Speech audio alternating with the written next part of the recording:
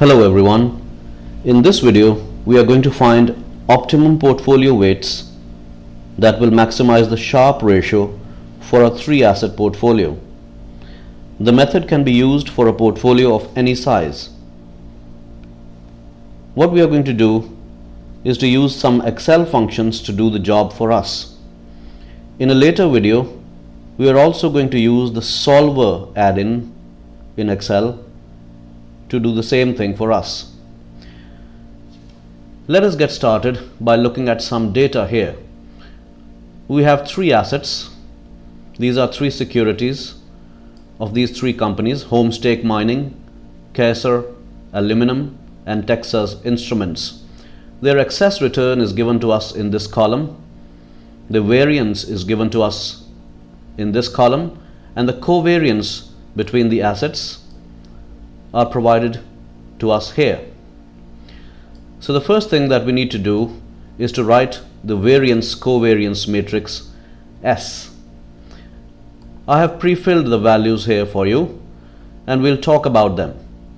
This cell 11 of this matrix gives us the variance of the first asset, which is this. On the diagonal, you will remember, we have the variances. So in this cell we have the variance of the second asset, which is this. On this cell we have the variance of the third asset, which is this. On all other cells of this matrix are the various covariances. This one is the covariance between asset 1 and asset 2, which is this value here. This, in this cell, is the covariance between asset 1 and 3, which is this cell here, this value. This value here is again the covariance between assets 2 and 1, which is this value. This cell is the covariance between assets 2 and 3, which is this value, 0.3. This cell is again the covariance between assets 3 and 1, which is this, 0. And on this cell we have the covariance between assets 2 and 3, which is 0.3, this value here. So what we need to do next is to find out the inverse of the S matrix, or the variance covariance matrix. If you look at this picture, we are wanting to find the value of Z first. So we need to have S inverse, and then we also need to have the vector for excess returns. The vector for excess returns is here, but we need to figure out what is S inverse. So we can very easily do that in Excel. Because there are 3 assets and the variance covariance matrix is a 3 by 3 matrix, we are going to have a 3 by 3 S inverse matrix. So let us select a 3 by 3 region. Once we do that, we are going to use the M inverse function, keeping the selection active.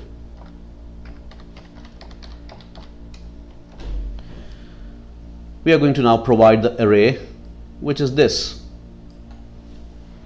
Close brackets and hit Ctrl, Shift and Enter all at the same time. So we have the S inverse matrix here now. What we need to do, according to our methodology, is to multiply the S inverse with the excess return matrix or vector. So we are going to do that in this space here. It's going to be a 3 by 1 vector. So we select this 3 by 1 space and we use the mmult function. Excel is now asking us to provide the 2 arrays for multiplication. What is the first array? The first array has to be the S inverse, which is this. So we select that, comma, and then we want to provide the second array, which is the excess return vector, which is this. Close brackets, and hit Control, Shift and Enter all at the same time. So we have our Z vector here. This is Z1, this is Z2, and this is Z3. We can write the value of total Z here because we are going to need it when we find the individual weights. So let us use the sum function to take a sum of all the Z values.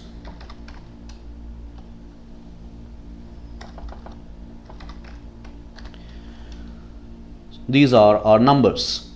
So we select, close brackets and hit enter.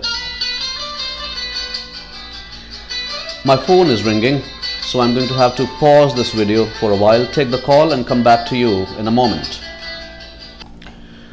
Alright guys, so I'm done with my call. So let us pick the thread again. So we had found out the total Z here, and now we can very easily find out the individual weights for asset 1, 2 and 3. Let us do that in this column here. In this cell we are going to find the weight for asset 1. The definition is here. We looked at it in the previous video.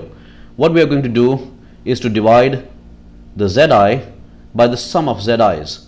So in this cell we are going to now pick up Z1, which is this, and divide by the sum of all Z's, which is this. This gives us the weight on the first asset, that we should invest 52.9% of our money in the first asset. We can do the same thing for the remaining two cells as well. We can drag down the formula, but at the same time we want to ensure that the denominator doesn't change. The sum of all Z's should not change. So we can make a slight adjustment here. We can write a dollar sign on either side of the letter B.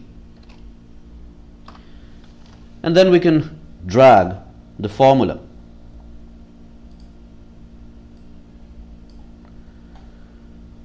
These are our portfolio weights. Let us see if they are correct. We know that sum of all weights should equal 1. So let us take the sum of these weights and see if we got the right result.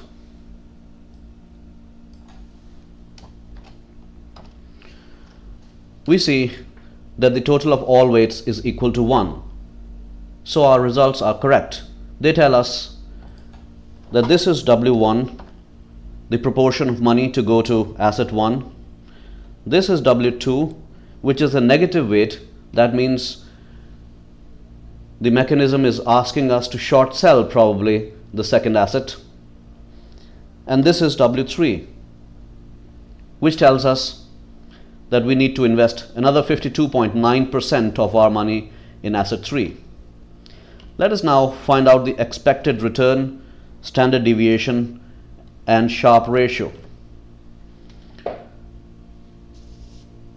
For finding the Sharpe ratio, we need the excess return of the portfolio, and we also need the standard deviation of the portfolio.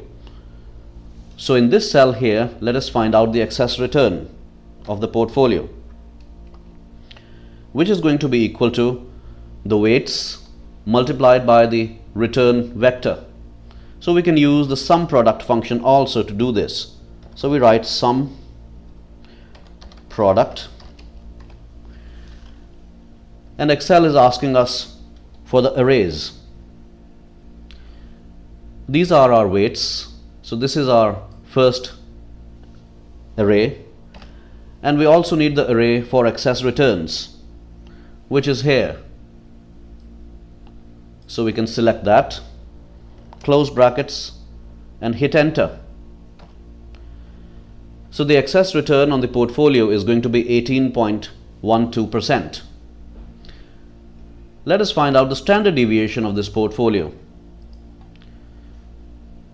Since we didn't set up a bordered variance covariance matrix, we are going to use the actual formula to find out the standard deviation. I'm doing this so that you can see how to use the long formula as well. So what we need to do, we need to write down the first weight, which is here, and we have to square it. We have to multiply the square of the first weight with the variance of the first asset, which is this.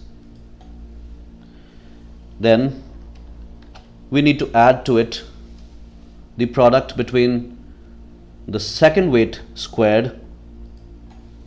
So let's square up the second weight and multiply this with the variance on the second asset, which is in this cell here, C4, plus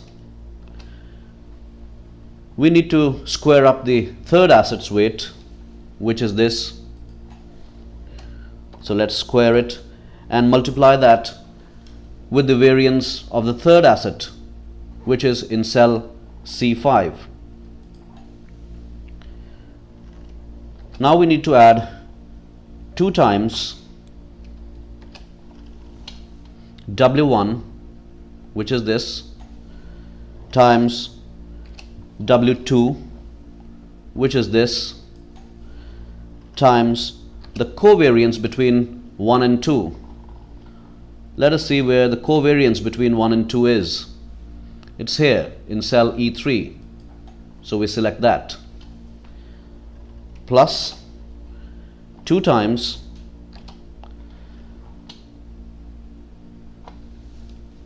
W1, which is this, times W3, which is this, times the covariance between 1 and 3, which is here in this cell E4, plus 2 times the weight on the second asset multiplied by the weight on the third asset multiplied by the covariance between 2 and 3. Where is the covariance between 2 and 3? It's here in cell E5. So we select that, close the bracket. If we leave it here, we have the variance. But because we want the standard deviation, we are going to raise this to the power of 0.5 and hit enter. So we have the standard deviation of the portfolio now, 46.17%. And we can very easily find out the Sharpe ratio by dividing the excess return of the portfolio by the standard deviation of the portfolio. So this is the Sharpe ratio. So given these weights, the Sharpe ratio is going to be maximized and it's going to be equal to 0.3924. Hope this was helpful for you. See you next time.